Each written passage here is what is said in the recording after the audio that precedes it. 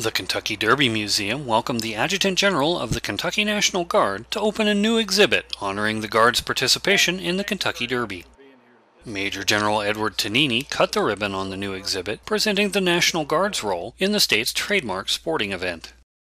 Museum curator Chris Goodlett explains how the exhibit was conceived.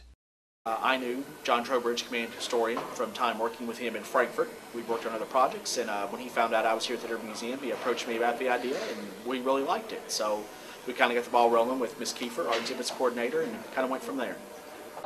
Major General Tonini takes great pride in the history of the Guard's cooperation with the Derby. In terms of official participation, 1933 was the first year that the soldiers actually were paid to perform the security duties that they've performed. And so it has started in 33 and has been enhanced greatly in all the years since. For the 133rd Mobile Public Affairs Detachment, I'm Army Staff Sergeant Aaron Heiler.